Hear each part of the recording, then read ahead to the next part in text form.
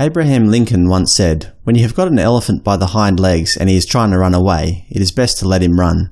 Buddhists teach that expectations are the cause of all suffering. The only reason we get upset is because we expect a different outcome. For example, a couple of months ago, I was asked if I could run a course over the summer semester at uni. It involved things such as monitoring the forums, answering students' inquiries, and designing and marking assignments and examinations. I was happy to have been given the opportunity, so I went in to see the course examiner. She was quite pleased with my enthusiasm and knowledge and basically gave me the job there and then. Of course, nowadays, nothing is final until a contract is signed, so she told me that she would work on writing up the contract and get it to me before the start of semester, which actually started on Monday this week. Monday came round and I still hadn't heard anything about the job, so I decided to contact her to find out what was going on. Basically, I was told that they had already chosen another person and that they won't be needing me. I felt a bit disappointed because I had been given the impression that I had the job. It was just a matter of sorting out the contract. But I didn't get it, and they were obviously never going to tell me that I didn't get it, either due to embarrassment or not wanting to make me upset. By all rights, I could have been upset and angry that they hadn't told me the result. I could have been upset that they had given me the impression that I had the job, causing me to turn down other job opportunities in the meantime. But although I was upset for a short time on Monday afternoon, I soon realised it doesn't matter. In the grand scheme of things, it is simply of no consequence. Instead of being upset, I'm looking for the positive. I won't have to spend my summer dealing with potentially obnoxious students. I won't have to deal with students disagreeing with my marking every step of the way. I'll have much more time to spend with my family over the summer holidays. I'll have more time to make more videos for this channel. There's lots of good ways to look at it without feeling miserable. I found that almost every time that I've had a strong expectation or anticipation about something, and then that something has fallen through, then I've gotten extremely upset and pissed off. But what's the point of getting pissed off? In almost every situation that I've experienced, it has achieved nothing, and quite frankly, has just led to more stress and more hardship.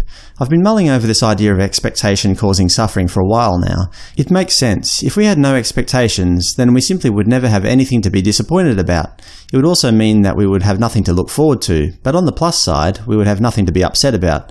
I would suggest that it would be a fairly boring existence. I think the key to happiness is to find a comfortable middle ground. We can't completely eliminate our expectations without also eliminating a lot of the joy in our life. Nor should we get super upset when our expectations don't materialize. Our expectations cannot change reality, so it's best that we manage them in a positive and realistic way. I think Thai Buddhist master Ajahn Chah described it quite succinctly. The veracity of this quote has been disputed, but it's still a good quote nonetheless. "You see this goblet? For me, this glass is already broken. I enjoy it. I drink out of it. It holds my water admirably, sometimes even reflecting the sun in beautiful patterns. If I should tap it, it has a lovely ring to it. But when I put the glass on the shelf, and the wind knocks it over, or my elbow brushes it off the table, and it falls to the ground and shatters, I say, of course. When I understand that the glass is already broken, every moment with it is precious." He makes a good point. The reason we enjoy anything in life is because it is fleeting. We enjoy the pizza we are eating now because we know it will finish. We enjoy playing with our pet dog because deep down we know he will not be with us forever. If we could live forever, who would bother getting out of bed in the morning? We could always hold off until the next day. It is the knowledge that we are going to die that motivates us to achieve things in our life. That said, why do we get so upset when something doesn't go our way? If I'm expecting a new job, but I don't get one, is complaining and worrying about it going to change anything? Surely it would be a much better use of my time to just forget about it and move on to my next exploit. And that's exactly what I need to do in my life. I found that there have been many times where I've desperately wanted something and have done almost anything to get it, but finally when I do achieve it, it's not as good as I first thought. For example, in my early 20s, I really wanted to join the police force. I studied all the practice tests, I volunteered in the community, I got into shape, I did everything I could to succeed. But then after passing all the psychometric tests, completing my physical and medical, and sitting through a grueling interview process, they told me that I wasn't right for the job. Did that stop me? Never. A few years later, I applied again. I did everything twice as hard as last time. I passed all my tests, went into the interview with a lot of confidence, and finally they took a chance with me and accepted me as a police recruit. Did I enjoy my time in the police? No, I hated it. I should have taken my first experience as a sign and realised that I wasn't suited to being a police officer. And this is the point I'm trying to make. If something is stopping me from doing something, and consistently so, then I should take that as a hint not to do it. That's not me giving up. That's just me being realistic and aware of the world around me.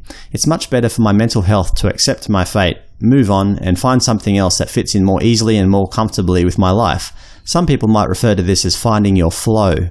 After I was unsuccessful with my police application, it actually encouraged me to apply for jobs that I wouldn't normally apply for. Soon after, I applied for a job in Japan that I thought I couldn't possibly get. But I did get it, and the next 5 to 6 years of my life revolved around my new life in Japan. So looking back at it, it was probably a positive thing that I failed to get into the police force. Over the last 5 years or so, I've been constantly worried about how I'll purchase a house.